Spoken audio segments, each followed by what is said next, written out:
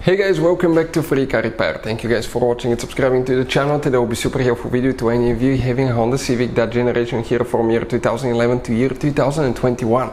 If you need to find where the ABS traction control pump fuse is located, also known as VSA pump fuse, stay with us. We'll explain, guys, in this video today.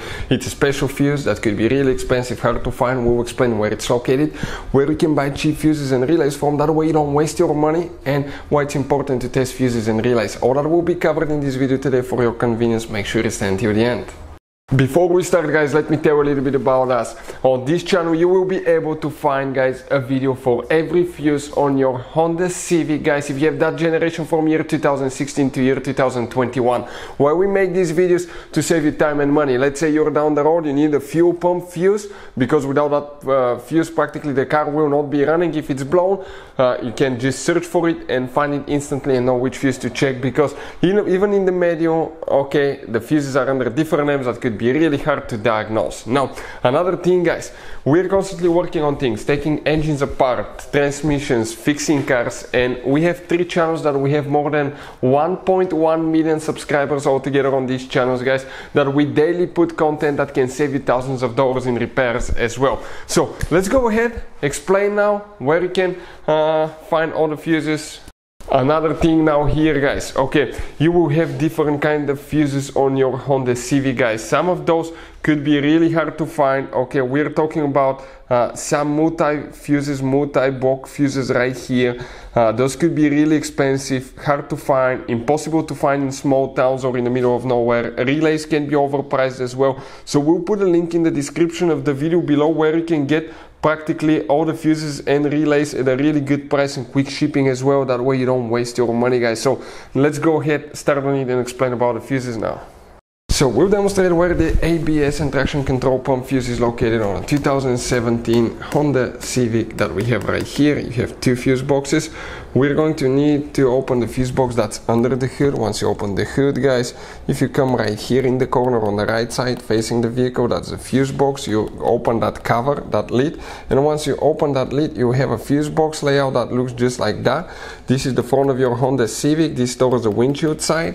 Now, before we continue, let's explain why it's important to test fuses and relays. So let me explain why it's super important, guys, to test fuses. Fuses, not often you can see if they're burnt or they're good. Sometimes they may seem perfectly fine, you think it's a good fuse, you put it back in, and you end up spending money and time on parts and problems that do not exist, guys, when all you had to do, test your fuse, find out it's bad, replace it, fix your problem. So we will have a video how to test a fuse, okay, different kinds of fuses, and how to test relays, guys. We're going to put the link in the description of the video below, specifically to that video. Please check it out.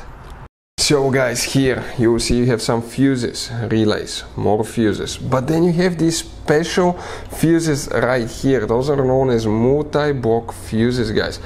For instance, that one consists of 6 fuses, 7 fuses, 6 fuses. You might even have a 4th one here depending on your options package.